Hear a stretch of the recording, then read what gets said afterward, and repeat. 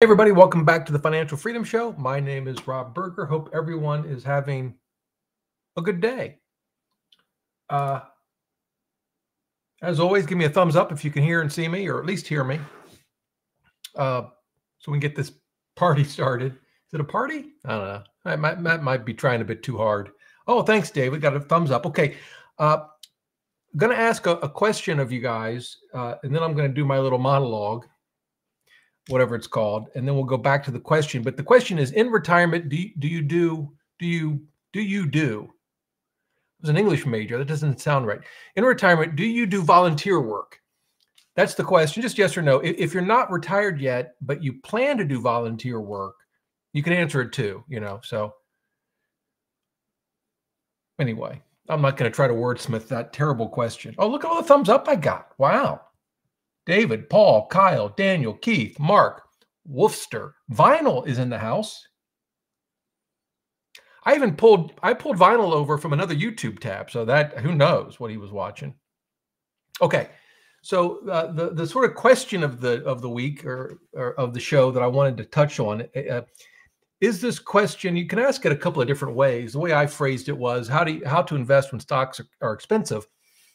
Maybe another way to think about that is, should we consider valuations in our investment decisions? And so the interesting thing to me about that question is, I do invest in a few individual stocks, not a whole lot.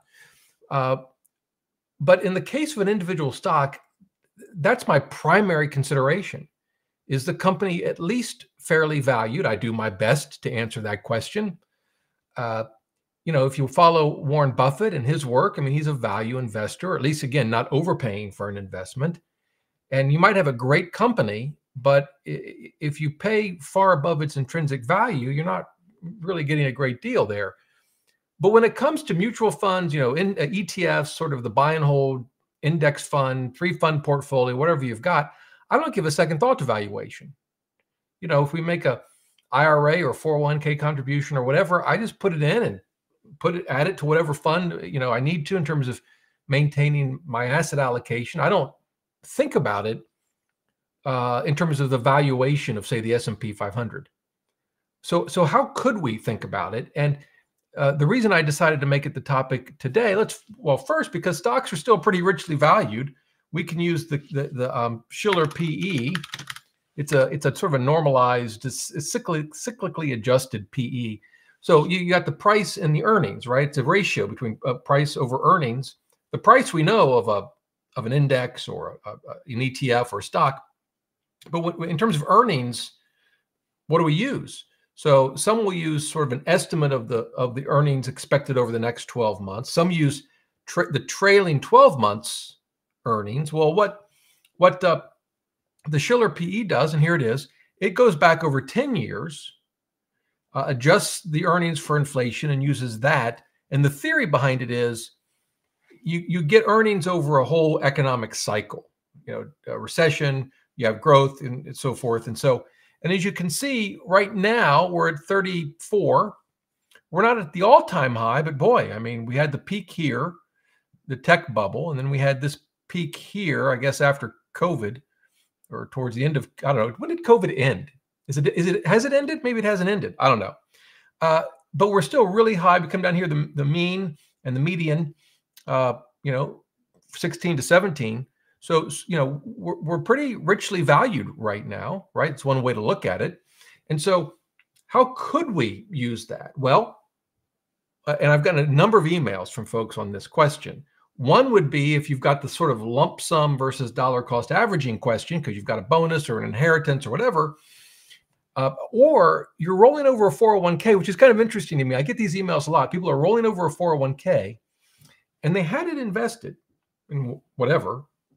And they, it was taken to cash, moved to an IRA, and now they're kind of scared to reinvest it. And I'm always like, well, yesterday you had it invested. Why not just do what you did yesterday, but inside an IRA? But in any event, dollar cost averaging versus lump sum. And the theory is, or the question is, Rob, I know your views on that, and lump sum normally wins, but not always.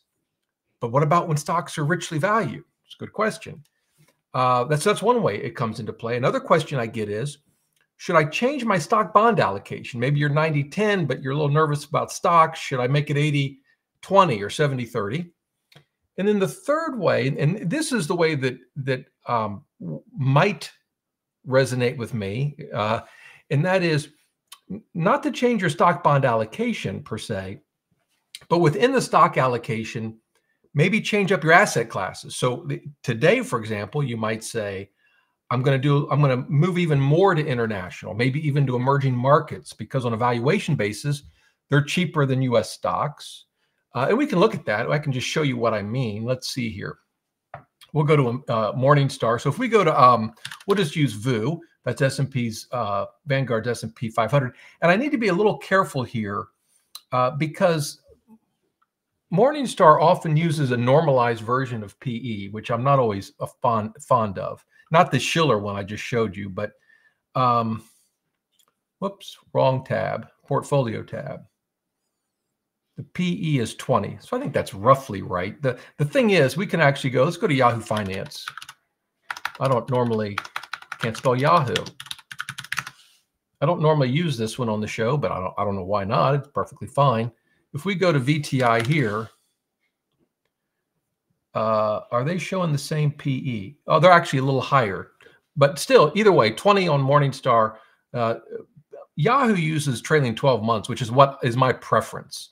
They're 23.89, but let's go to, let's see if they give me the PE of a mutual fund. I could use the ETF version. They don't. Hang on for a second. ETF version of VMAX. I don't know the ticker. I guess I could have just looked it up. Oh, that's right. VWO. I should have remembered that. So VWO is a Vanguard Emerging Market Fund. I've owned it in the past. I don't own it now. Look at the PE, 11. I don't know how well you can see it, but on a trailing 12-month basis, S&P 500 is 23. And just as an example, emerging markets is 11. And so one theory would be, okay, we're going to keep our stock bond allocation, whatever it is, but we'll move more into international, maybe more specifically into emerging markets, which is sort of a subclass of international, right? Or maybe small cap value, because it's also cheaper, less expensive. If you, at least based on a sort of PE analysis, you could use other valuation metrics, but I think they'd all show that something like an S&P 500 is more expensive. And so why not do that? And by and large, I don't do that. And there's a couple of reasons for it. One is a timing question, because just because something's expensive doesn't mean it's going to go down in price anytime soon. And just because something's cheap, relatively speaking, doesn't mean it's going to go up anytime soon. And so you can find yourself having made some significant change to your portfolio only to watch it underperform. And so there's this sort of psychological component to that. And I'll show you what I mean. If we go back to the Shiller PE, I mean, it's been above the average. I mean, it dipped here. This is the financial crisis, right? But ever since then, I mean, that was 15 years ago. Ever since then, it's been well above, the median and the mean. And so, maybe we could have made a change all the way back whenever, 13, 14, 15, and missed out on pretty significant growth. But there's another problem in my mind, and I'll be curious what you guys think here in the chat. But as you start to make these changes, even if they work out, however we define that, you're then left with the question, well, when do I go back to what I had? Now, I suppose one could say, well, Rob, we'll just use valuations again. And if you move 10 or 20% into emerging markets, just as an example, when they become expensive and S&P 500 is cheap or whatever, you'll just move it around again. And I just don't have confidence that most people, myself included, can really do that in a way that's going to be productive, tax efficient if we're in a taxable account, and that's going to, at the end of the day, give me better returns than just sticking to what I've got. The other thing I'd point out, in the newsletter last week, I had an article. I'll show it to you. I included an article I think it was last week's newsletter. It's funny, after I send the newsletter out, it's like I almost forget what's in there. But I also added it to my site. So, but there was an interesting fact, and the reason I added it to my site is this one. What if you invested at the peak right before the 2008 crisis? Ben Carlson wrote it. Here's his actual site. And he pointed out, if you invested at the peak of the market right before the 2007 to 9 crash, your total return through now is 345%, which comes out to about, you probably can't read it, but 9.5% a year. Now, this is obviously just one example, but the point he was making, I think, is that we shouldn't get, we can't predict. There's no way we can predict, even if the market's high, that's going to go down tomorrow or this month or this year. And even if we get extraordinarily unlucky, long term, we'll be okay. And so at the end of the day, people have emailed me a lot. Now I'll just send them to the first part of this live Q&A. It's just not something that I personally think I can do successfully.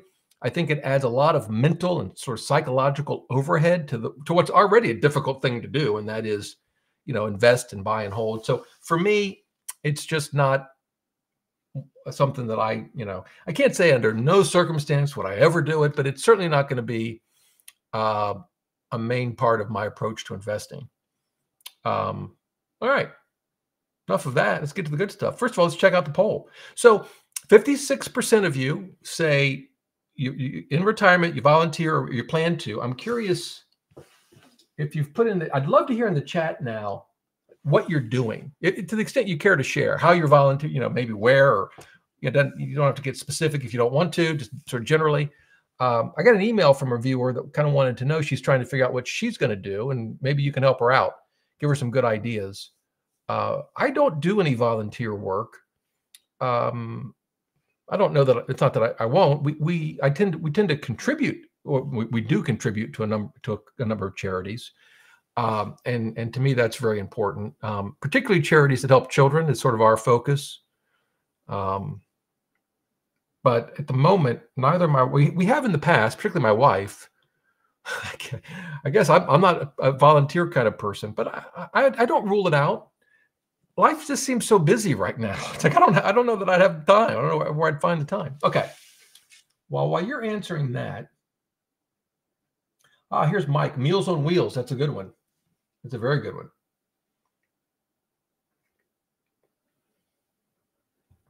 Here's one. Boggy, gotta love that name. Driving people to medical appointments. That is so important. Because a lot of people just don't have folks that can help them.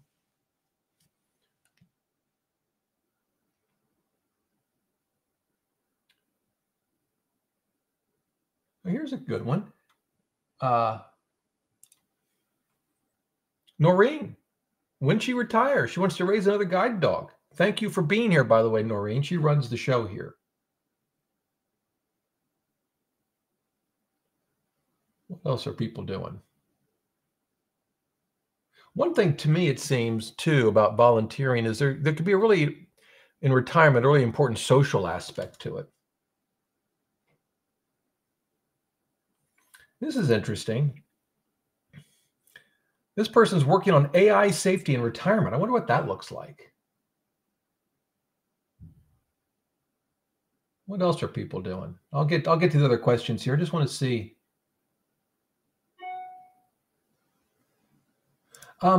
This is actually a question. CH, do you subscribe to having an allocation to small value, such as VBR? For a long, long time, I had small cap value. I have a little bit right now. I always have small cap value, right? Because I'm always in sort of a total U.S. stock fund. So the question really is, do I over allocate to small cap value? Today, not so much, but for a long time I did. I don't think it's a bad option, but sometimes it doesn't work. It hasn't worked recently, last 10 or 15 years. But you go back further, it worked wonderfully. Whether it'll work in the future, don't know. All right. Let's see here.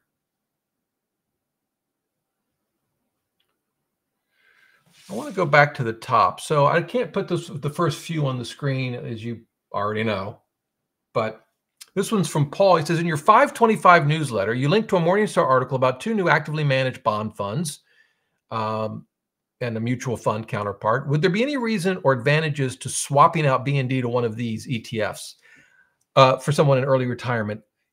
There's really, the short answer is I have no idea, but I find it hard to believe there would be a significant advantage. Now, I will tell you, I've not studied those funds in detail. They're new, so there's not a lot of history. I mean, we know from the research that SP Global does, and I did a video on this just the other day, that even in the fixed income space, it's hard for actively managed funds to outperform an index fund. In some subclasses of fixed income, they have better luck than others, but it's still not greater than 50% outperforming.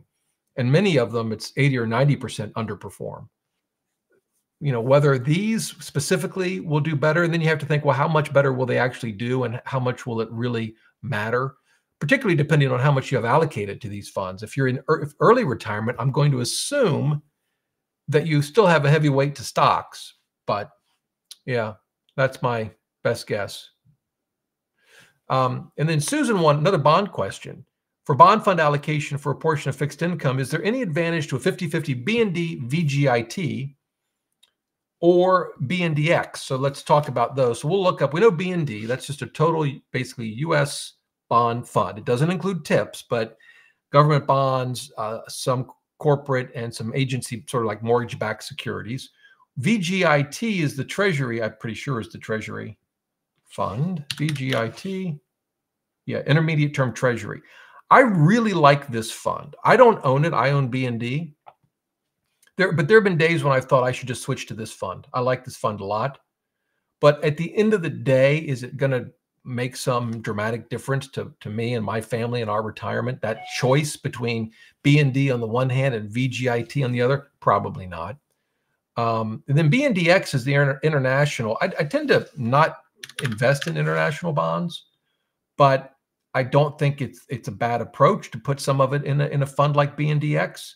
I can tell you that Vanguard's target date funds and their life strategy funds use this. They have some allocation to international bonds, so I certainly don't think it's some mistake at all. I've never convinced myself that it's necessary. So, and maybe I'm just not thinking hard enough. Maybe it is necessary and I don't know what I'm talking about, which should probably be our going in assumption here. All right. I got another question for you guys, and then another poll. And you have to be honest here.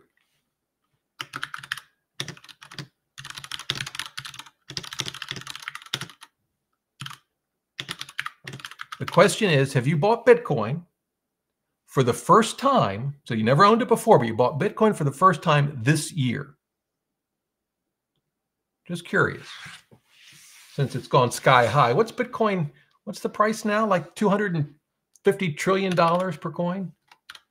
Bitcoin, I can't type. Bitcoin price, 72,000. So I told you, like in October, I think it was, I thought to myself, I should invest in Bitcoin on the theory that it's going to go up in price because the whole halving thing, which I don't even understand really. And the whole, it'll be approved by the SEC for ETFs, and people are just going to flock to it, and I'll hold it for 3 or 4 months and then just sell. I didn't do that. I should have. Actually, probably not. The problem with doing that and being successful, you say, well, what's wrong with that, Rob? I mean, even if you don't believe in Bitcoin as an investment, but you hold it for 3 or 4 months, you 2 or 3 or 4 extra money.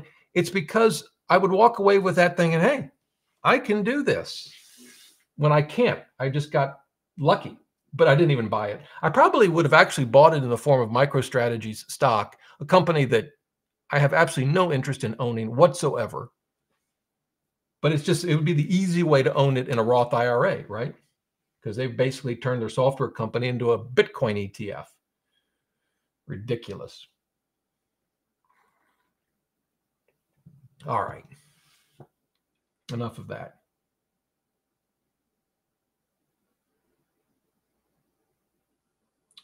Boy, this seems like an SAT question from Raj. I don't know.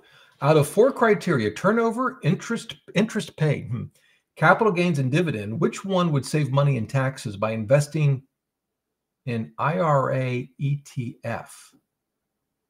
Well, okay. First of all, I have to make sure that IRA is not a ticker for an ETF, and you mean a retirement account, right? Well, turnover. Let's just okay. I'm assuming the question is investing in some kind of ETF in an IRA retirement account. At least that's how I'm interpreting this. Turnover deals with how much they're buying and selling each year, right? Now that can trigger capital gains, not necessarily. It depends on other factors. They may have some losses that can offset the gains with. But of course, in an IRA, that doesn't matter to you. Neither does capital gains or dividends, at least from a tax perspective, right? Because it's inside a retirement account, so there's no taxes for that. But it could matter. The higher the turnover, they have to pay for those. They're paying transaction fees, and those get passed down to you and me, and they're not part of the expense ratio. So if there was significant turnover, it could generate fees, and I'd also be a little concerned about the strategy. In an index fund, you really don't, at least all the ones I've looked at, turnover is very small. I'm not sure what you mean by interest paid. Maybe that just means dividends for stocks and interest for bonds. And again, inside an IRA, none of that really matters if I'm understanding your question.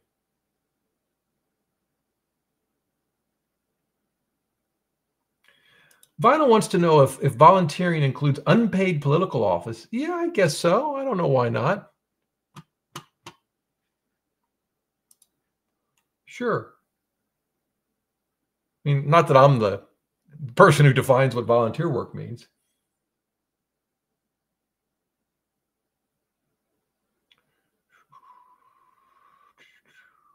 Okay, what's next? Oh, I wanted to show you something real quick. So I showed you this article on my site. It looks like this, by the way, because I went here and just grabbed it, a PDF of it, and there's like an ad in the middle of it. But I have a summary that I wrote up, a 1-sentence summary, some key quotes, and the charts. There's a few charts. But I thought just, I don't know, you might be interested in this. How do I do that? How do I get all that information into a WordPress site? I start with this application, which is Zotero, Zotero. It's free. Academics use this. Like if you were going to write you're getting your PhD and you had to track all your research, you'd keep it in. You could keep it in Zotero. Again, it's open source, free software, and so I can bring a PDF in and open it up here. Here's what the PDF looks like in Zotero. I can highlight it. I can even, as you can see, that yellow box around the chart, and it brings it over into all these notes. And then I can create an annotation out of it, which is all of this, right? And then there's a plugin, but I can automatically bring it into, let's see here, Zotero. I'm not Zotero, Obsidian, which is a note-taking app. And I can add some information here. I can link to other parts of the Obsidian vault that I have. It brings in all the images. And then it's a bit of, at that point, it's a bit of cut and paste into WordPress. But the colors are important. The green are what end up here as key quotes. It's just a quick take on what I think of usually the significant findings of the paper. I've got, hundreds. I mean, I haven't even scratched the surface. I got so much work ahead of me. It's not even funny. All right.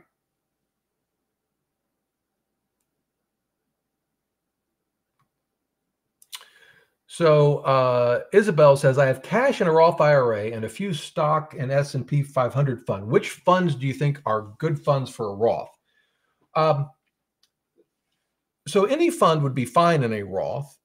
So for example, if that's the only kind of account you have and you wanted some kind of allocation, you could put stock funds, bond funds in a Roth. Yeah. If But if you have multiple types of accounts, like you have a taxable account, a Roth, maybe traditional, what I like to put in Roth accounts are the funds that have an expectation of growing the most, which would be stocks, stock funds. Because since a Roth is tax-free, assuming we follow all the rules, I want that to get, as I like to say, as fat as a tick, which is, I learned that saying from my mom. I learned most of the funny things from my mom. She has, yeah, I don't know if her upbringing, what happened, but she has a lot. She just uncorks them out of nowhere. Like, where in the world did you get that from? Anyway, that's my answer, Isabel. Hope that helps. All right. Here's another good one. Mike coaches Special Olympics. That's terrific.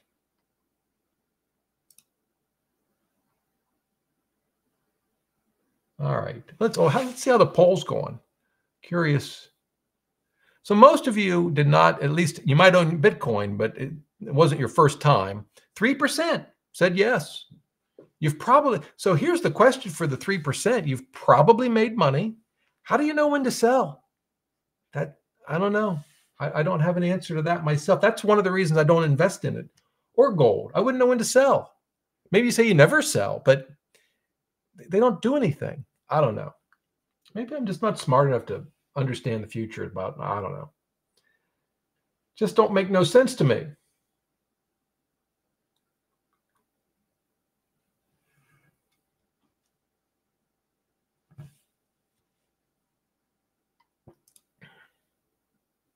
So Wolfster wants to know, if you roll a Roth 401k into a Roth IRA, does it trigger the 5-year rule?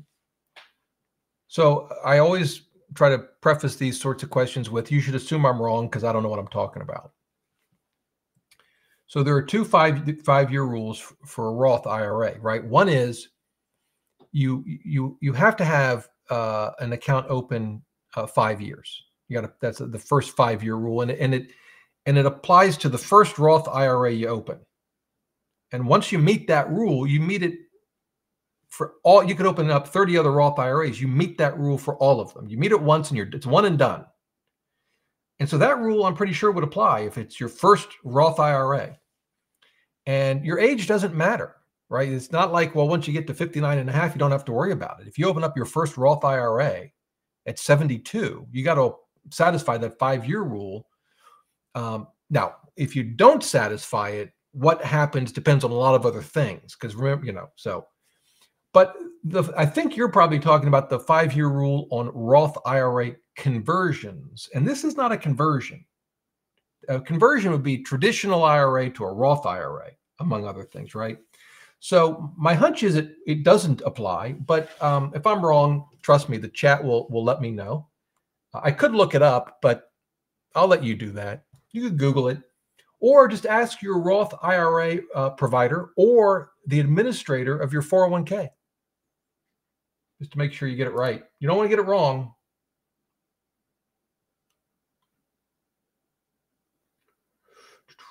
Let's see here. What's next? By the way, if you want to ask me a question or have me cover a topic, put @RobBurger in it. We've already got our first chess question. What is your favorite opening? Well, that would depend on whether I'm playing the white pieces or the black pieces. For white, I really prefer E4 openings. As to what my opponent plays, I don't know that I have a strong opinion. I mean, yeah, but I play E4. And then, of course, what I play after that depends on what my opponent does.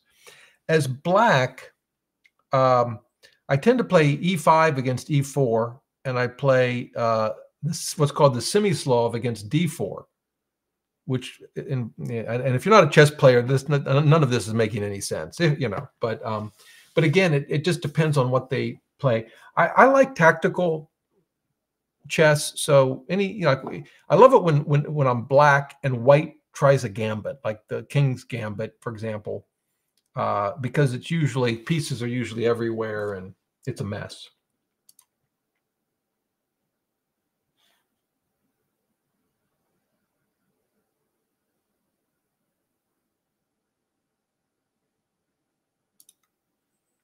Okay, Joseph says, keep in mind I'm still a novice. Convince my daughter, who's 25, to open a Roth. I guess she's a teacher. Better to go with VU, knowing it will be longer to buy stocks, or cheaper like VDIGX. I don't know what let's figure out what VDIGX is. This is always good. So like, if you're new to all this, we can go to Morningstar and we can go through this. We'll look at V. So just type in the ticker. Oh, the Vanguard Dividend Growth. And so how would you think about these two funds? They're both good funds, but how would you think about them? So they're going to be very similar. We can look at VU. My guess is, see this blue dot? What's that telling us? We got this grid, right? So in this top row, you can see it says large here. If the blue dot is somewhere in this top row, it means that on average, the companies in this fund are big companies as measured by the value, the outstanding shares of the company times their price. So think Apple and Microsoft and the like. Of course, it could be anywhere in this row. The higher up it is, the larger. In fact, sometimes you'll see the blue dot outside of this grid, up in here. And then as it moves left and right, to the right, it's growth. To the left, it's value. And in the middle, that BLD just stands for blend. And all growth means is a company is growing its revenue and earnings faster than average, is measured by, price to earnings, price to book.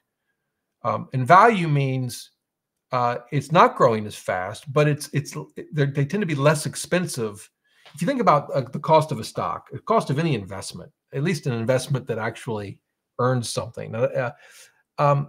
You can think about it this way: for every dollar, what's it going to cost me to invest in something, and measure it based on the earnings that the company or the thing? It could be a real estate investment. You're going to buy a home or a condo and rent it out. Well, how much am I going to earn, and what's my cost going to be? What money do I have to put in to over time get those earnings back? So anyway, and we can see this one's a blend. I think if we look at VU, it's going to be a little further to the right, I'm guessing. We can go to VU now. Go to portfolio. Yeah, it's a little bit more towards growth. Not a massive difference, but because of that, it will have outperformed, I'm going to guess, over the last 15 years. We can compare it here, VDIGX. Can we compare? Yeah. So the dividend is red, and you can see at least this is 1 month. Let's start at 5 years. So at least right now, VU is outperforming, but here it was underperforming, right? And if we go to max here probably won't work. Yeah, you can ignore the max because they don't line up the time periods. Like the VDIGX hasn't existed as long. So what we can do, let's just go. We'll just do 93. So let's go here, and we'll do. We can set the date ourselves. Let's do 93. Let's see if this works a little better. Yeah, so it's underperformed significantly, but also value generally, and it's more towards value. It's really a blend. Has underperformed the last 10 or 15 years. So where does that leave us? My personal preference is just to stick with the stock market as a whole. Now, one could argue what you really want is VTI, which encompasses pretty much all U.S. companies. But we know that VTI and VU, they're very similar in terms of performance. So at the end of the day, I don't think either fund is a bad fund. I mean, they're obviously, but they're both reasonable. I personally would like something that's more covering the whole market. That's just my approach. Whew. Okay.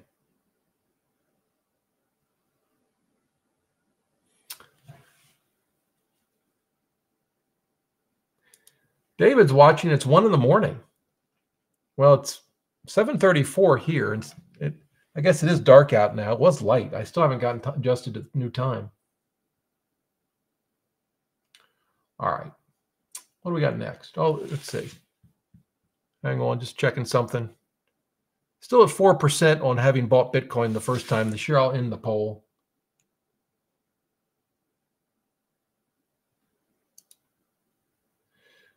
Amit wants to know, what would you say to a person who doesn't have a 401k, but they're maxing out their, I assume, Roth IRA? Well, keep doing that. Save in a taxable account. Talk to your employer about getting a 401k. It's not the end of the world not to have a 401k, but, particularly if you can get one where there's an employer match, boy, it makes a huge difference. And, you hate to have that be a major factor in where you're going to work, but probably is a factor. But just you got to work with what you got, right? And if you don't have a 401k, you just take advantage of what else you can do, in the Roth IRA or traditional, depending on your circumstances, are good options. You might have an HSA, and you could use that you could think of that as additional retirement savings. Would be another option too.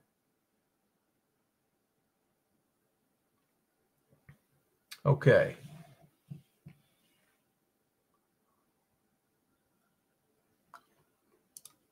Stephen points out that if you're timing the market, you've got to be right twice. Well, that's twice on each round trip, right? And then you got to do it over and over and over again.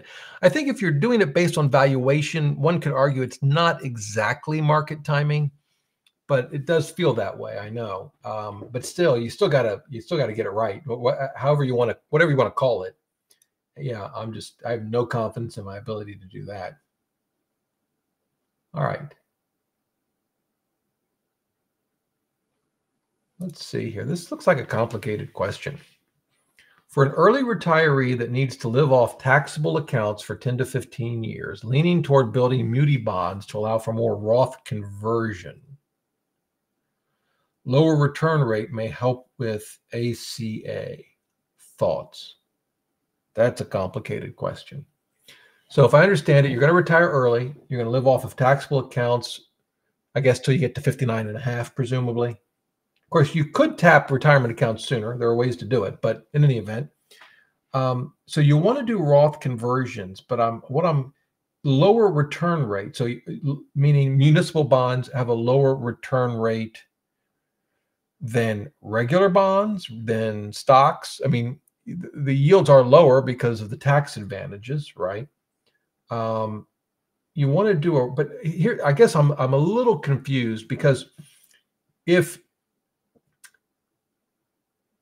you're going to do Roth conversions, of course, that's going to come from let's assume a traditional IRA.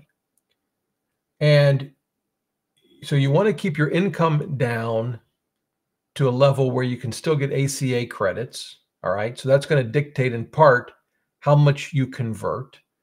But it sounds like what you're saying is you don't want investments in your taxable account that throw off a lot of interest. In this case, I guess you could have stocks that throw off dividends, but you haven't mentioned that throw off a lot of interest, because that's going to eat up some of your taxes as well. It's going to be part of your taxable income. Although with a muni, of course, you're not going to have federal. You may or may not have state, depending on where you live and the municipal bonds. Yeah, I mean, I guess that could be an approach.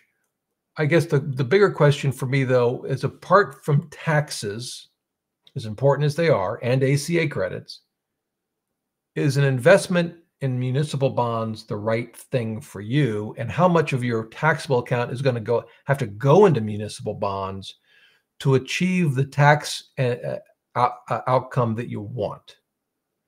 And if you find yourself putting a lot more in muni bonds than you otherwise would just to get a specific tax outcome, that I would have pause on that.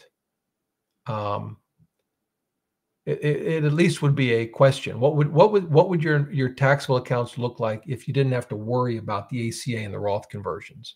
Would you still be putting all this money in a municipal bond fund, let's say, or muni bonds, if you're investing in individual bonds? Those would be questions. And then I guess part of it too would be, how much money are we talking about in terms of the ACA credits? Is it talking about maybe just losing some of those credits, all of those credits? Could you, do you have stocks in your taxable account? And what does that investment look like? And are they throwing off dividends, which could have an effect? That's a tricky question, though. There's just so many moving parts. I'm not sure what else I could possibly say that would help you. Whew, you guys, these are tough questions. I like the chess question best. All right. Looking for more. Remember to put my name if you have a question for me.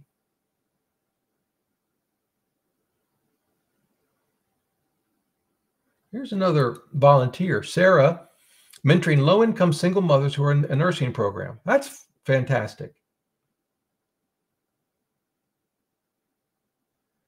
Rob Harris volunteers in the neighborhood association and local parks.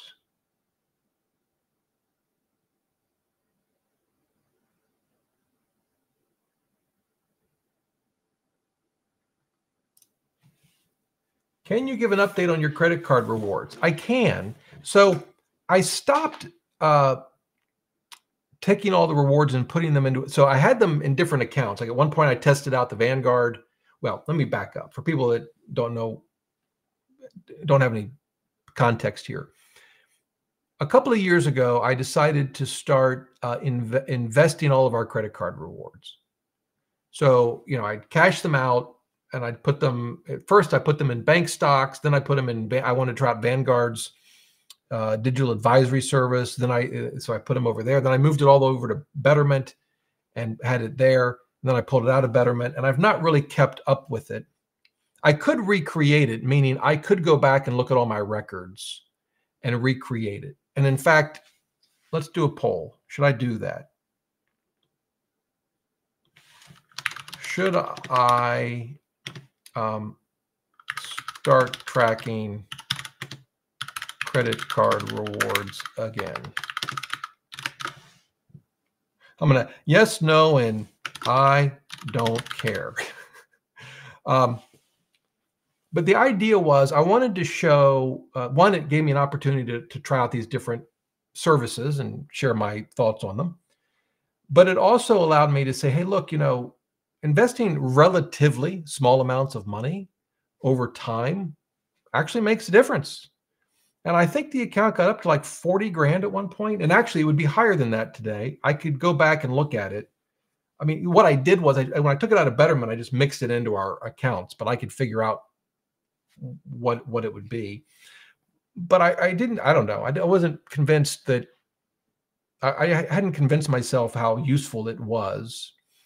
But back then, what I would do every now and again is do a video that says, here's the status and whatnot. My actual strategy hasn't changed. I use a Bank of America, I think it's Premier Rewards. You get, depending on if you have extra money at Bank of America or Merrill Edge, you get additional rewards. So like I get a minimum of I think it's 2.63 or 62% on all purchases. More if it's I think a restaurants. We use the Amazon Prime card for Amazon and Whole Foods. Those are probably our two primary cards. And then I have business credit cards that generate a lot of cashback rewards. And so the amount of money, I mean, it adds up and it's pretty significant. And so, yeah, I don't know. 44% say I don't care. I get it. 42% say yes. That's a pretty significant number. 13% say no. Like, for the love of God, Rob, don't do it. I'll leave the poll up for a little bit longer. But I don't have a dollar amount that I can tell you it's worth X now. I'd have to go back and recalculate it. And then I'd have to figure out how part of it is how can I segregate it from my other investments so that I can keep a track of it, which is not, I mean, I could do that. It's not that hard, but we'll see. It's neck and neck between yes and I don't care. So I'm going to leave it running for a bit and I'm just going to do whatever you guys tell me. It's like Elon Musk on Twitter. I'll let you guys decide. Here's someone that volunteers at stray animal adoption program, transporting animals from shelters to vet. Oh, that's good. Then to foster for adoption. Lovely.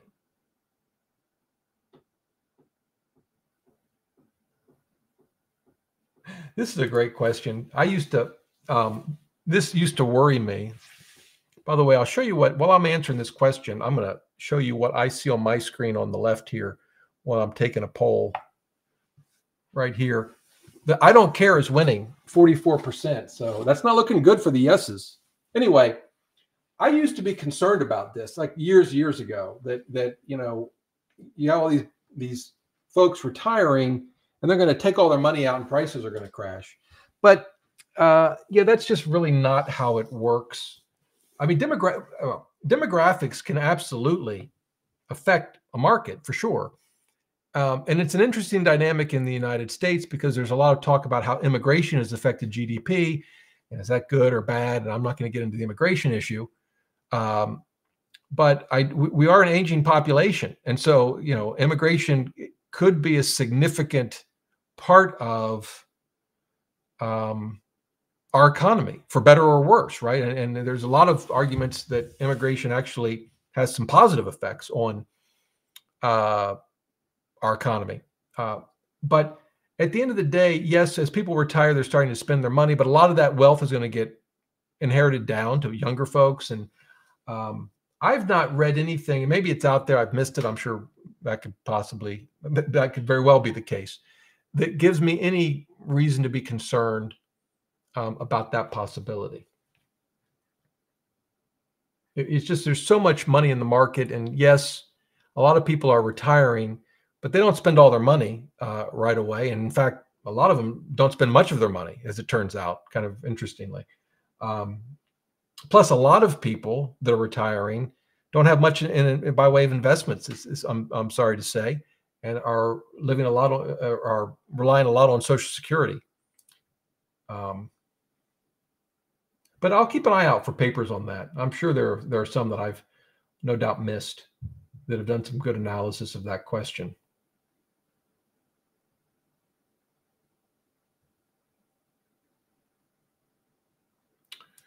So here's a good question. It says, since from SRD, since the financial crisis, basically, stocks have been valued higher than their long-term historical averages.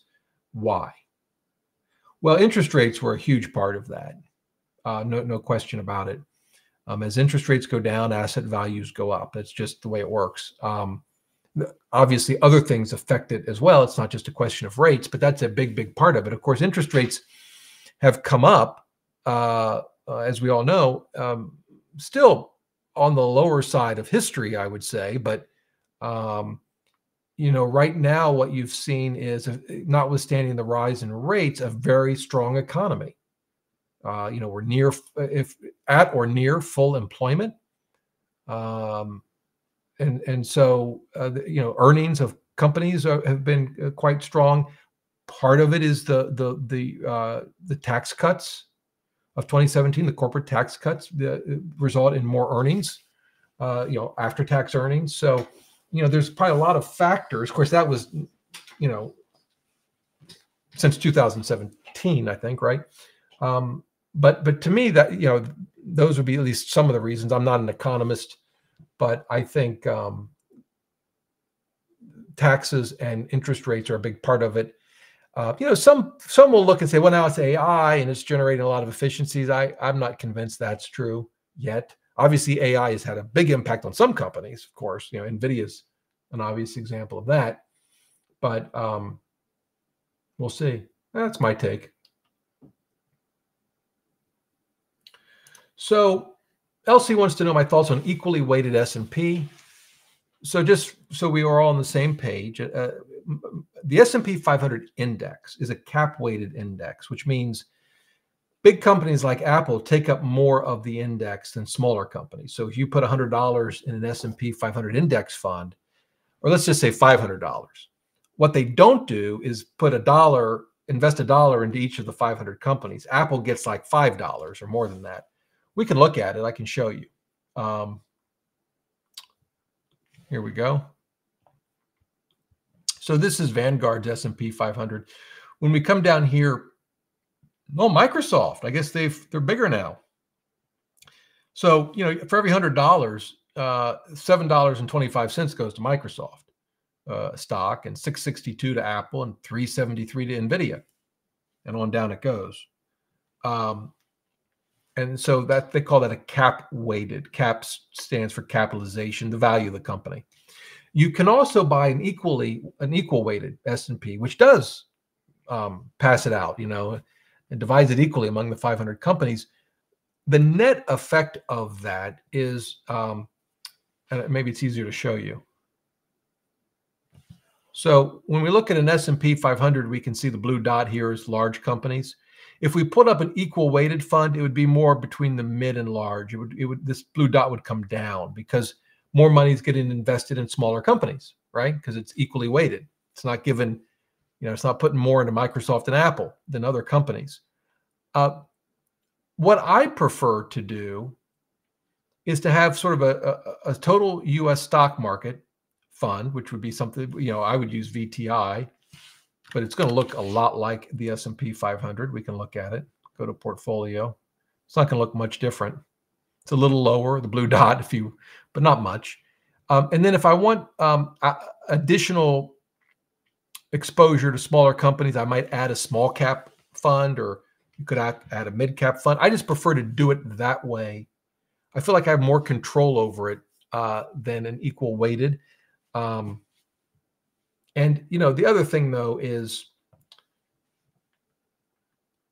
I think some folks get nervous. They say, well, with a cap weighted, it's sort of dumb money and it's investing in expensive companies. And that's true, because it's just tracking the market. It's saying, look, I'm not smarter than the market. I'm just going to track the market. And in any market, there's always expensive companies. It's just the market, right? I mean, right now the top 10 happen to be companies like Microsoft, Apple, and NVIDIA, but it changes, and it's going to change again. And companies 20 years ago that were in the top 10 some don't exist, and some are no longer in the top 10, and that's just the way it goes. And it'll change as, the S&P 500, a fund will change as those changes occur in the market, and I'm okay with that. But again, if you want to tilt your portfolio one way or another, I just find it easier to just add the small cap fund itself, rather than going with like an equally weighted fund. But there's a lot of different recipes to get to the same kind of thing. All right.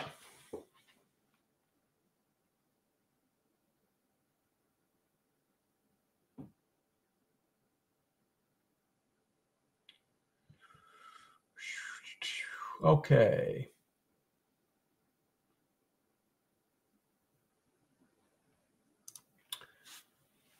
Hector wants to know if I have thoughts on using an SMA like Fidelity's tax-managed U.S. equity index strategy to optimize tax loss harvesting in a taxable brokerage account.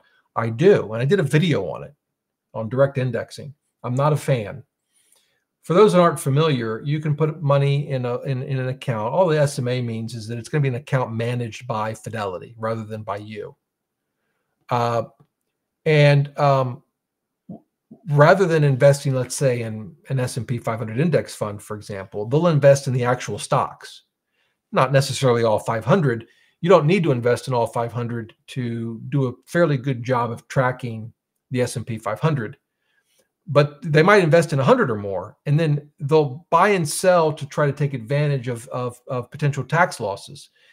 If Pepsi is down, they might sell it so you get that tax loss, because this is a taxable account, and go buy Coca-Cola, for example, to avoid the 30-day wash sale rule.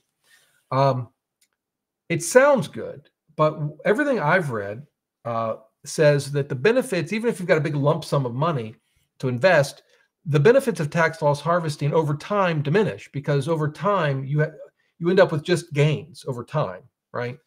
At least hopefully. And then what you end up with is a portfolio with 100 or more positions in it. It's a complete mess, in my view.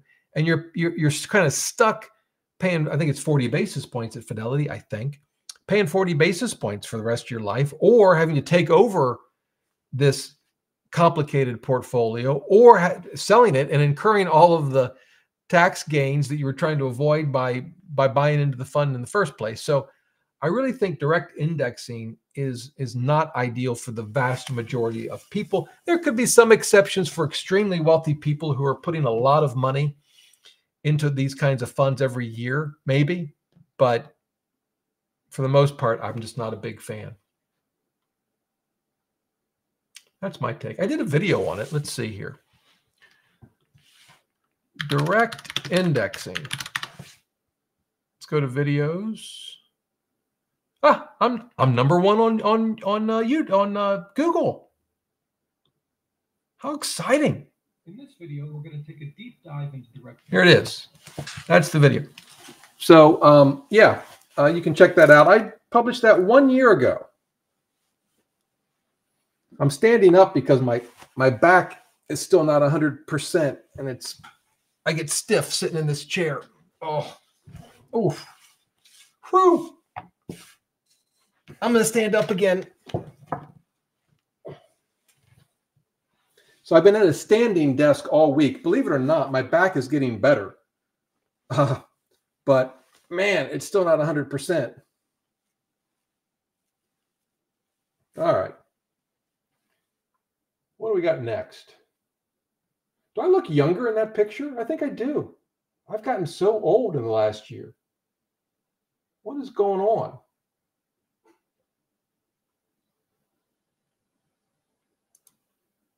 What's this one? I'm still standing, so I'm going to keep the screen up. Okay, in moving to retirement, do you suggest moving your 401k from your prior company's plan to your own IRA? Well, generally, I probably. You know, there's the rule 55. If you're 55 or older and you retire and you want to take out money from your existing 401k, you can, penalty free. So if you're doing that, you wouldn't want to roll it over. But assuming you don't have any of that going on, one advantage to rolling it over is you get to pick where you keep it, rather than, you know, what your employer has picked. But of course, you know, maybe your employer's at a place that you like and you like the investment choices.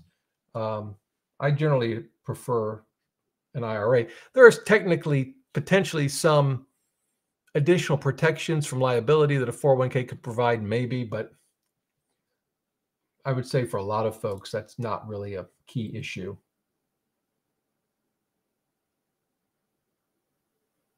Okay.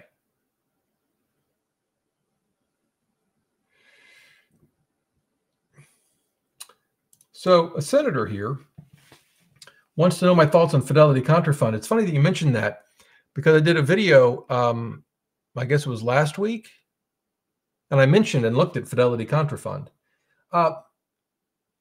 Yeah, the distributions were substantially lower than past. I don't know about their distributions. I mean, we can look at them. Contra Fund's had a great track record. Here, I'll show everybody. Here it is. But you know, I still don't think it outperforms an index most of the time. It's a super, large cap growth fund. If you compare it to a growth index, like we can do that. If we go to the chart and we can compare this to, I guess VUG would be a good example, maybe. If we go 5 years, yeah, over the last 5 years, VUG has outperformed. Again, we can't go to max, or we'd have to figure out, let's see, 93. We could figure that out. But in terms of distributions, you can go to performance and then distributions. Yeah, in 2024, hardly any. I don't know why. But also, my question to you would be, what's the, why would we care about the, I mean, particularly in a taxable account, you want lower distributions, right? But a couple of things here. So most of their distributions are long-term capital gains, right? The dividend yield, I'm sure is quite small, I would think. Yeah, just 0.43, because right, it's a growth fund. So they're not going to pay a lot in dividends. And then one thing you could look at, let's go back a year. So if you look at last year, in February, they paid very little. No dividends, a small amount in long-term capital gains. Most of it came in December. The year before, yeah, so most of their payouts look like they come in December. Now, I admit this February it was really low. I don't have I don't have an explanation for that. I don't know why. It's a good. Well, to the extent that they're distributing short-term and long-term capital gains, yeah, I don't know why. I mean, we could guess, but I don't know why. I don't know. My favorite answer.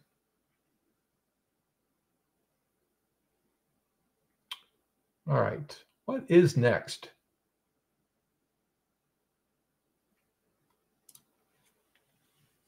So I have 40% of my portfolio in a CD ladder. Should I count them as my bond allocation? Yeah, I generally think of it as fixed income, which would include bonds and CDs. So I would. That's how I would think about it. Yeah. I wouldn't count it as cash per se, right? I'm assuming there's some amount of penalties. I mean, if you have some CDs that are maturing this year, one might argue that should be cash. But I tend to lump cash and bonds together in my thinking anyway. Some people, mentally it's better to sort of keep cash as separate. So I suppose if you had a CD that's going to mature in the next 12 months, you could maybe think of that as cash. But otherwise, yeah, I kind of consider it as part of fixed income.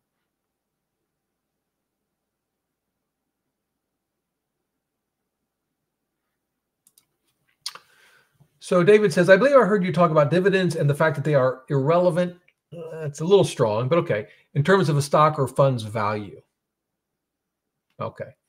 Seriously, then, why do you choose SCHD as a value fund? Well, what value fund could I pick that doesn't pay dividends or even above average dividends, right? I mean, I don't know of any.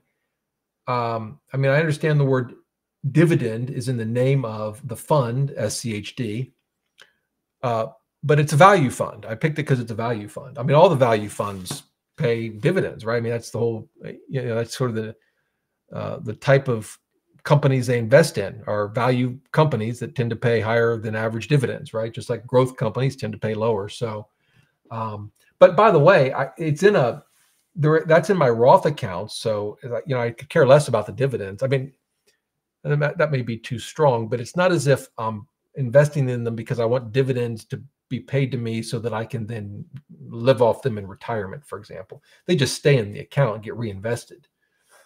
I picked that because it's a value fund. Yeah. All right.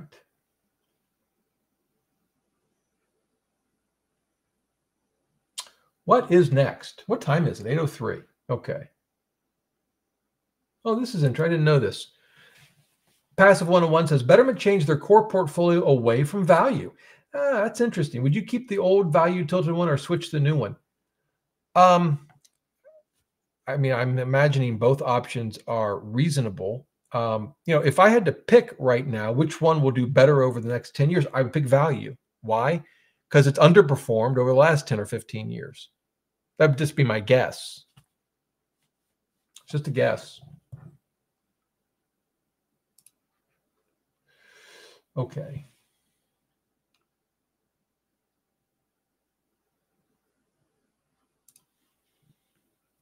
Jim says, moving 401ks to Fidelity, thinking about moving 3 Roths to M1 Finance for a secondary custodian. Thoughts? Yeah, no reason I haven't talked about M1. I think in retirement, I really like platforms like Fidelity and Schwab because of all of the associated services that come with them. I don't think there's nothing at all wrong with M1, and I like their ability. You have the ability, particularly in a Roth, where you don't have to worry about taxes. Very easy to rebalance. I like that a lot. You're not going to get the same level of services you would with Fidelity, but maybe that's okay because you've got your 401ks at Fidelity and you can get all the services you need there. So I certainly don't think it's an unreasonable approach, but just keep in mind, Fidelity and M1, they both serve different purposes, but they're night and day in terms of technology and services. Fidelity is head and shoulders above M1 in that sense. Now, if you're 25 or 30, you're just saving for retirement, you don't need a lot of what a Fidelity or Schwab can offer, really. And the ability to rebalance very easily can be very attractive with M1 Finance. And again, you might like it with your Roth. So certainly don't have any reason to think it would be a bad decision.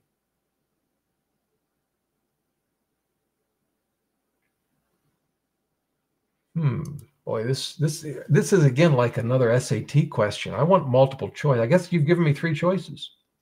Mimi says, for short term, 2 years or less, safe tax efficient investment, which one would you choose? Muni bond, short term T-bills, 2-year tips.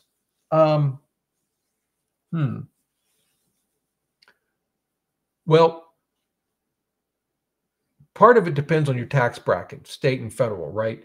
And whether you're also going to be able to avoid state income tax on the municipal bonds. It's just a tax question. The higher the tax bracket you'll be in, the more attractive municipal bonds are. And you can do an after-tax analysis and compare the two. As between tips and T-bills, both would be reasonable. If you're doing a short-term T-bill, you're going to have to roll it over let's say you do a 3-month T-bill, you have to roll it over every 3 months. And so you're going to have rates that vary over the next 2 years. Which one would prove to be better between a short-term T-bill and 2-year tips? I have no idea. It's going to depend on inflation and interest rates, and there's no way to predict it, in my view. For short-term money, my personal choice are T-bills. But that doesn't mean that's right for you. That's just our own choice.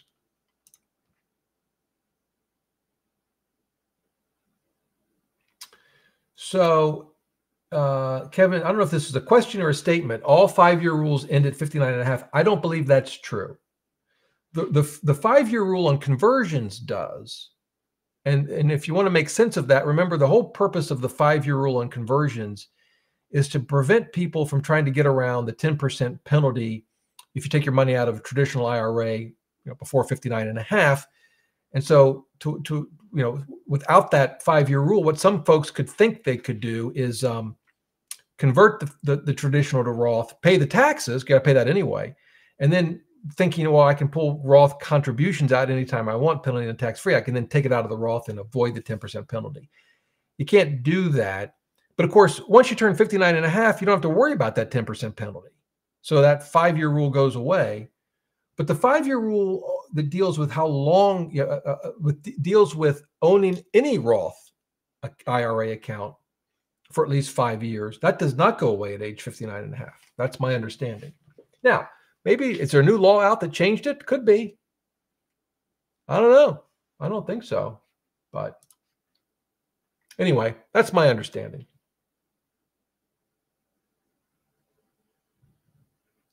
Jim says he needs help with Empower. Well, I found their support helpful in the past. It may take a day or two, but that's what I would do. If you, my question, I guess, would be if you tried that.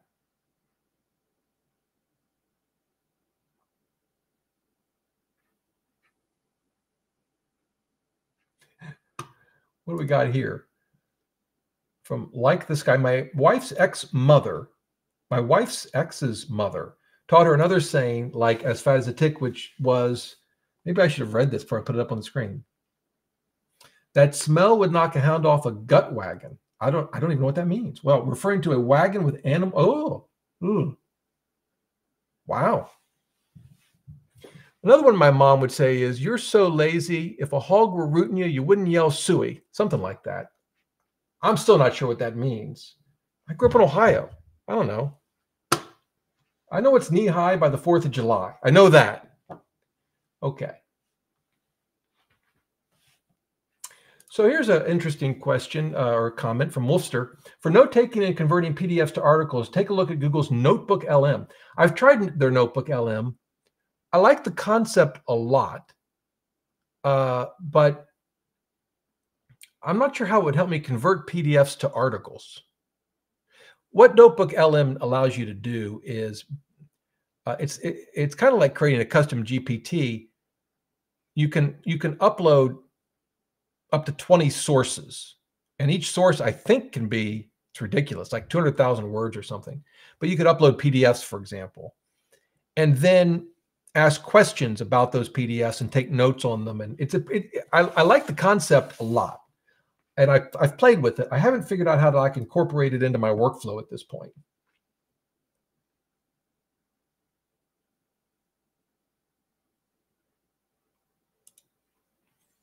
So Doug says, I have a 90-10 allocation for retirement. Does that mean I should allocate my savings and non-retirement accounts the same? Well, if they're for retirement, right? Because you can save for retirement in a taxable account, right? So, but I guess it depends on what the savings and non-retirement accounts are for. If they're long-term for retirement, I don't see why not. Now, you may think about asset location and keep bonds in a traditional retirement account and stocks in Roths and taxable if you can, so that every individual account might not be 90-10, but when you added it all up as a whole, it would be 90-10. Hope that makes sense. I think I've done let's see if I've done a video on asset location. I have. Here we are. Hey everybody, welcome back to the Financial Freedom Show. My name is Rob Berger. Once again, I look younger. I don't know what's going on. This was a year ago. I don't know what I said about it. Managing asset location in early retirement. So it might be a little different than what you have in mind, but in any event, yeah, there you go. And I'm standing up again. Oh, this back is killing me. All right, what else do we have?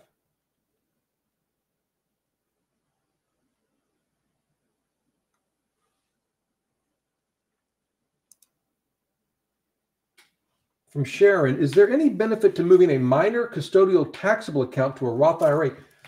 I don't know that you can, Sharon. I don't know how you would do that.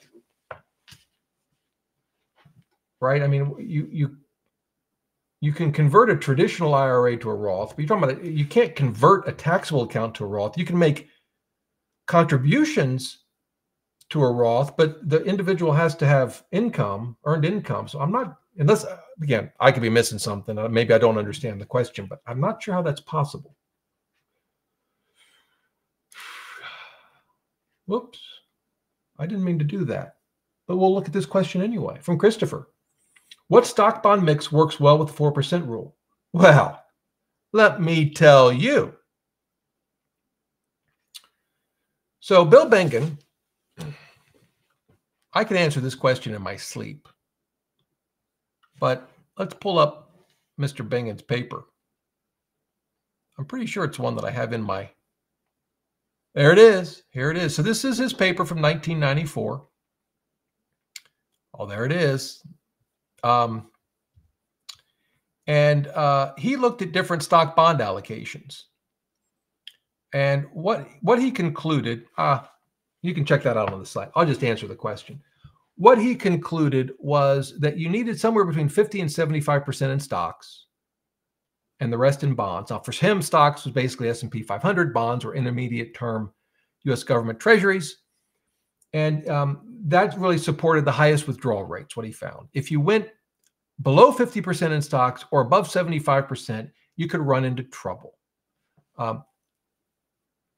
Having not enough stocks was a much, much bigger issue than having too much. It's like if you had to err one way or the other, you'd want to be over 75 rather than under 50. But the problem with being over 75, particularly as you get near 100, if we go through something like the stock market crash of 29, those first 3 years was down like 90%, it gets ugly. And so the sweet spot was between 50 and 75%. He ultimately concluded that, and remember, this paper was written, the intended audience for that paper was financial advisors, not consumers.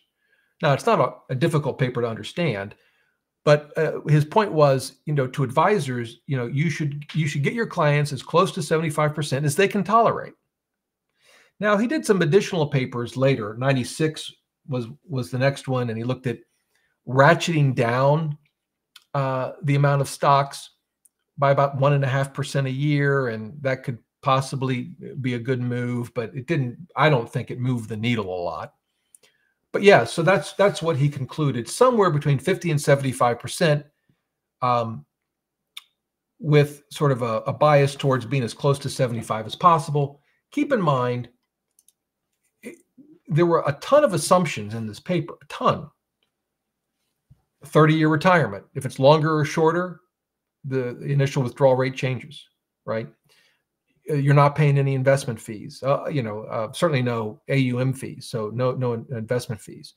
You're using just U.S. stocks, S&P 500 for your stock allocation, intermediate term treasuries for your bonds, so no international. Now, in subsequent papers, he looked at other asset classes, but in this paper, that's what he was assuming. He was assuming that you retire on January 1st of each year that he looked at. And you may say, all right, I get that, Rob, but I mean, what if I retire on February 1st? Is it that big a deal? Well, it turns out it is. Now, is it a huge deal? No. But the safe withdrawal rate actually goes down if you analyze it on a month-by-month basis rather than a year-by-year basis. And if you think about that, it makes sense. What are the odds that the absolute worst time to retire is going to happen to fall on January retirement that begins on January 1? My point in bringing all that up is just to say, there were a ton of assumptions that went into that. And since then, 30 years of research, people have challenged those assumptions, looked at different assumptions, including Bill Benken himself. So it's just something to keep in mind. You're sorry you asked now, aren't you? Well, if you're not, I'm sure everyone else watching is sorry that you asked. One of my favorite topics. Oh, this is a good question that I may not be able to answer. Cannibalistic. What is the best resource to understand how Social Security, RMDs from an IRA, and taxes work together optimally? Well, I just did a video on that. And there's a lot of papers on it, many of which I mentioned in the video. Let me find that video for you, and I'll show it to you. I forget what I called it. Was it efficient withdrawals?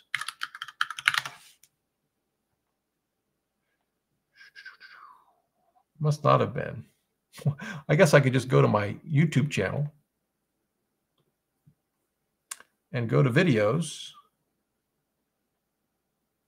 I called it, in what order? Hey everybody, welcome back to the financial. In what order should you spend down your retirement accounts? That was the video. And I looked at New Retirement, which I think is a good tool, but I also talk about some resources. And if we go to, let's see here. If we go to my research page, again, I've only got like a dozen articles up here. As you saw from Zotero, I mean, I've got a lot more. But if we go to topics and we go to withdrawal order, you'll see a number of papers. One that I like a lot is, I think it's this one, T. Rowe Price. Yeah, I thought this was a pretty good paper. And at least gives you a sense of the issues, and and on top of that, I like their colorful charts. Very bright. So you could give that a try. I think that probably give you a lot to chew on. Yeah. Okay.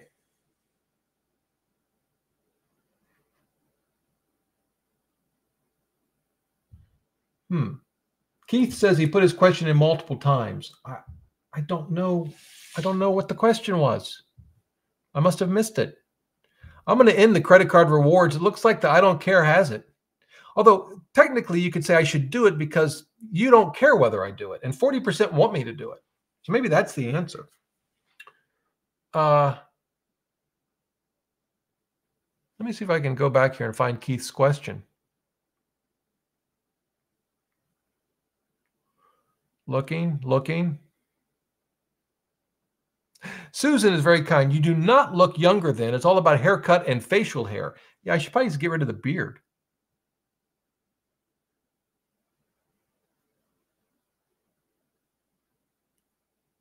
I don't know. Keith, I may just have to give up, or you can ask it again, but sorry.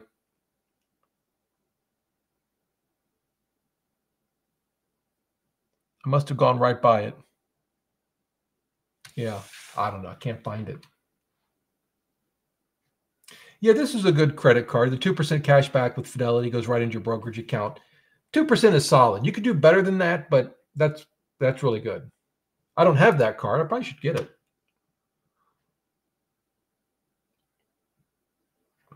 Oh, look at this. Captain Nightwatch. I have an interesting volunteer job. I'm an admission rep in the United States Naval Academy. Well, thank you for your service. Yeah, that ain't easy to get into. I've had some friends of ours have had, their kids have gotten into the Naval Academy. Ain't easy to do. That's for sure. All right.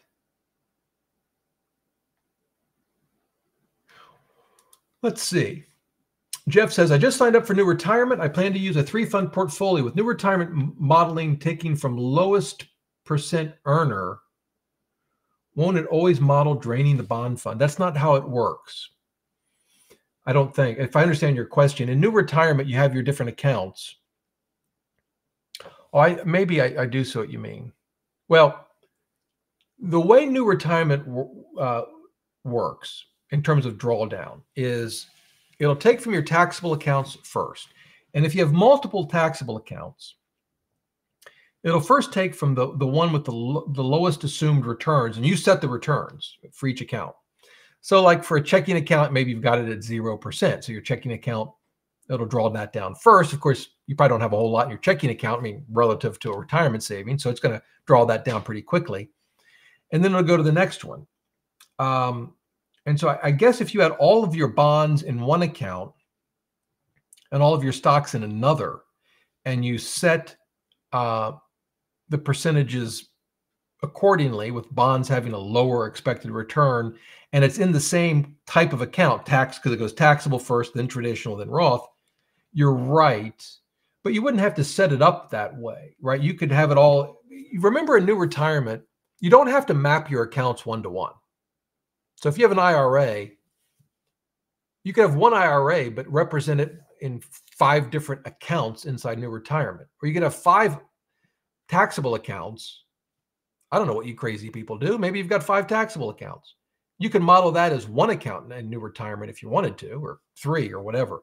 So you have a lot of flexibility to affect the order of withdrawals. And then, of course, you can actually go in and set a specific transfer. So, for example, even though they take from taxable accounts first, if you said, well, no, this year, I don't want to take from taxable accounts, I want to take from a traditional, you can set up a transfer from the traditional account to that checking account. And so it would effectively skip the taxable accounts.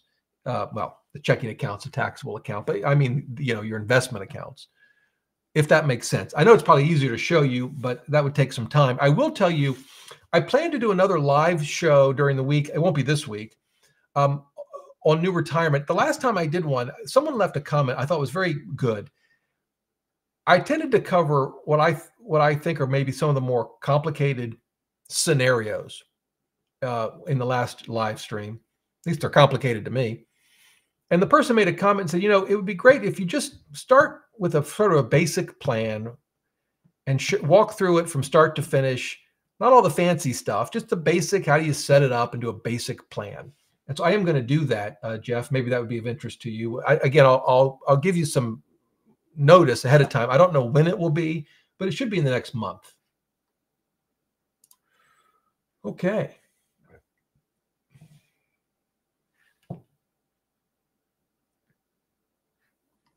All right. Sam has a question. And I'm going to stand up again just to make sure I can. All right. Rob, first time ever commenter here. Is tax efficient investing something that low income beginners should really be stressing about? That's a great question. Well, first of all, and I'm still standing. You just have to look at me stand. Definitely don't want to stress about it. The good news is it's very easy to think about tax efficient investing. So first of all, as a beginner, if you're in a retirement account, 401k, IRA, you don't have to worry about being tax efficient, right? Because it's not going to trigger taxes. Obviously, if it's a traditional account, when you take the money out, you'll pay taxes. But I didn't want you to see me sit down in case I fell. It's really not quite that bad, but I'll be looking forward to going up and relaxing on the couch after this, if I'm being totally honest. If you're in a retirement account, you don't have to worry about it. And in a taxable account, index funds are incredibly tax efficient. I'd probably keep bond funds out of my taxable accounts if I could, but an S&P 500 or a total U.S. stock market, very tax efficient way to invest. So it's not complicated, Sam. Here's the thing. Low income, maybe small amounts of money, you're right, maybe not a big deal now, but in a taxable account, over time, you could end up with substantial gains. You think 10, 20, 30 years from now. Again, if you're in a retirement account investing, it's different. You don't have to worry about the tax efficiency. But in a taxable account, give it enough time, maybe making a little more income, saving more, it grows. Over time, the tax hit will surprise you. It's like a snowball, and eventually it starts a-rolling. And so you don't want to totally disregard it, even when you're starting out. But again, it's not hard to do. It's not like, just a few things, and I think most people are probably set. All right. I'm going to scroll way down. Yes. Bullseye. I do need to get a real office chair. I'm going to go ahead and get is it Herman Miller? Do I have that right? Yeah, I'm going to get a Herman Miller chair, I think. The one I've got, but this is an uplift desk. So let's see. I'm going to raise it. It'll probably short out something. If it ends the live stream, I'll see you in 2 weeks. What? Let's see here. There we go. So yeah, so I've been standing all week. I should stand more anyway. This seems kind of weird, but I'll keep with it. No, I won't. I'll put it back down. There we go. It's a great desk. Bamboo, love it. I do back exercises every single day, Vinyl. I do the McGill 3, which are bird dogs, McGill crunches, and side planks. I do what I call alligator breathing. I don't think he calls it that, but it's basically lying on your stomach and breathing and letting your lower back sort of sink into the floor for 3 minutes, which is really good. Okay.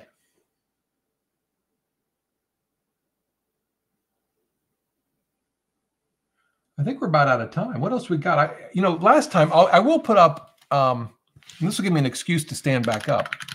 We did a few chess puzzles last week. And so we'll do another one or another couple. I won't do a lot because, like I said, I need to call it. So for those interested, white just moved the queen to here. So it's black's turn.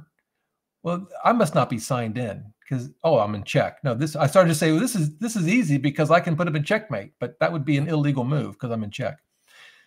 So yeah, take a look at that. Let me look for some more questions, and you can leave in the chat what move you think I should make or we should make.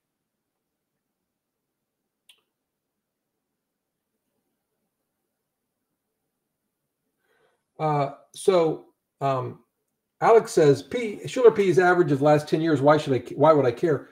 Well, the theory is that it's a more accurate assessment of the stock market's current value. If you think about just looking at 1 year's worth of earnings, that's arbitrary. Why do we pick 1 year? Why not something else? And the theory is that with 10 years, we get to see earnings over a complete economic cycle, so it's more accurate. Having said that, you can be a phenomenal investor and not care at all. So, there you go. So Ed wants me to do a video on TSP and retirement. What I might want to do, Ed, and I live here in the Washington area, so it's a big thing here. Maybe I need to find someone who actually has a TSP to interview, because I've never worked for the federal government or the military or the post office, so I don't have a TSP, never have, and I could maybe do, I guess, a lot of research and figure it all out, but it'd probably be more useful to you guys and gals if I had someone that actually knew what they were talking about, had some experience with it. So I have to think about who that might be.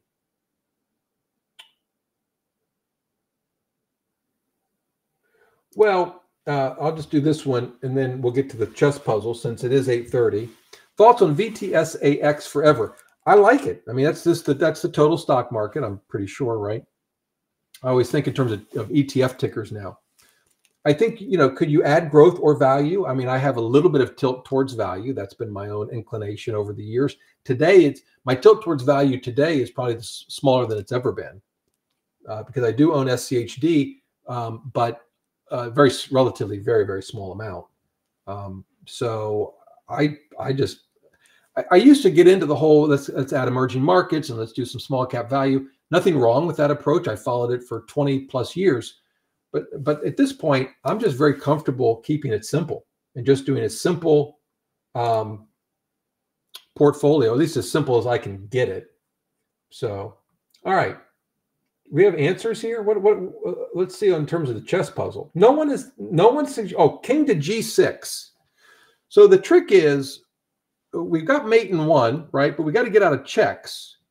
And right now we have nothing to hide, we got to be careful. We know where to hide the king. And we got to be careful about this diagonal, right? Because it might expose us to a check with the bishop. If he just, moves the pawn forward, that may or may not be a serious concern. I don't know that moving to the back rank is going to help us, but we got to be careful here because if we go here and he checks us, yes, we can pull the rook back, and maybe that's to interfere with check. Where do we hide our king? That's the question. I'm going to go with king G6 because I don't have a better answer.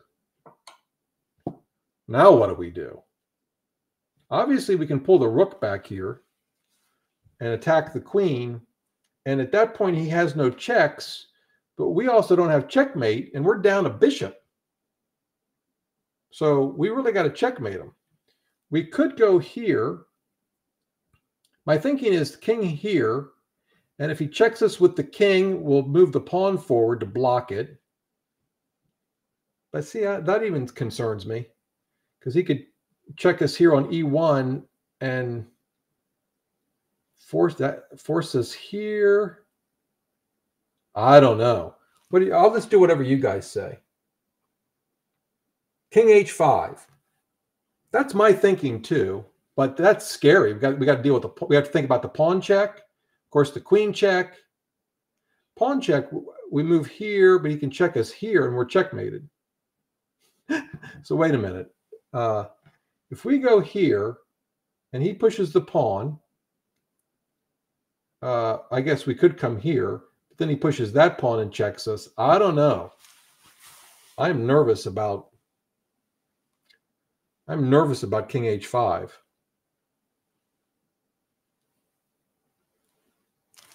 I'm going to do it anyway, but I think we're going to get a red X. No, that was right. There we go. Okay. Oh, he can't check us on F1 because of the rook. That's what I was worried about, was the F or the F8 check. See, but now, we're safe. See, I wouldn't have gotten that without you guys. All right, we'll do one more, and I'm going to call it a night. You guys must like chess because there's still a lot of people watching, even though we've left the investing. Maybe I should just turn this into a chess channel. I don't know. All right. So one way to think about a puzzle like this, it's black to move, right? White's move the knight to A3. So you can go through a checklist. And the first thing is, does black have any checks? Well, 1, right? Queen to G2. This queen taking the pawn, which at first may seem like a ridiculous move, but sometimes ridiculous moves are the right moves.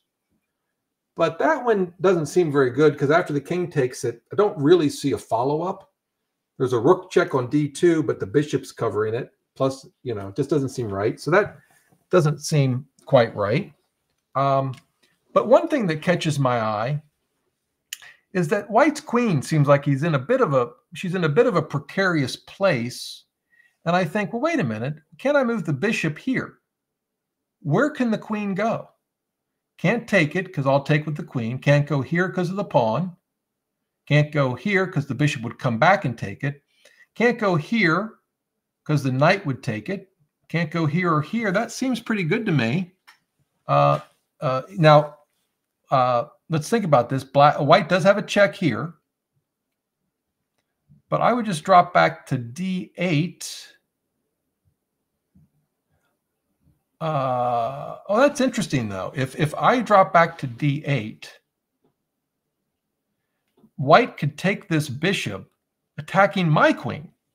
Of course, instead of that, I could just move the rook here to interpose the bishop, and maybe that's the answer. I think that's the answer. So that's my thinking. Does that make sense? Is anyone even still watching? I'm gonna have to check. Everyone's probably left the chat. No one's. Oh, we got bishop. Yeah, a lot of bishop G4. Okay, that's what we'll do. I bet they're going to check. We'll see. Bishop G4. Yeah. So I think it's the rook, right? I think it's. Anyone with me? Anyone care at this point? I think we enter. Normally, you wouldn't want to block a bishop check with a rook because the bishop can take the rook, and generally, a rook is more valuable than a bishop. Now, it's not always true, of course, but again, if I go back here, I can't go here, right? Because the queen.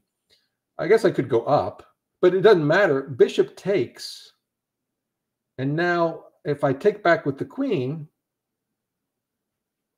I can take the bishop. If I take his queen, he takes my, I think I got to interpose.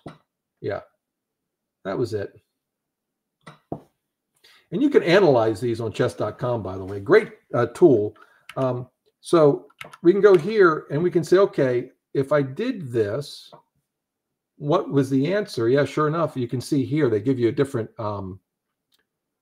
lines, and what that was my concern was this, right? And now White's winning, actually. So tricky. All right, gang. Thanks for your patience as I have to stand up and sit down 20 times tonight's live stream.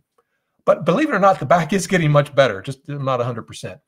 So as always, I had a lot of fun. Thanks for watching, and have a great week. Until next time, we should be back, Lord willing, and the creek don't rise. Let me just double check my calendar. Yeah, I should be back on the 25th. So until then, I hope you have a great couple of weeks. And until next time, remember, the best thing money can buy is a good back if money could buy it. If not, I guess it's financial freedom. See ya.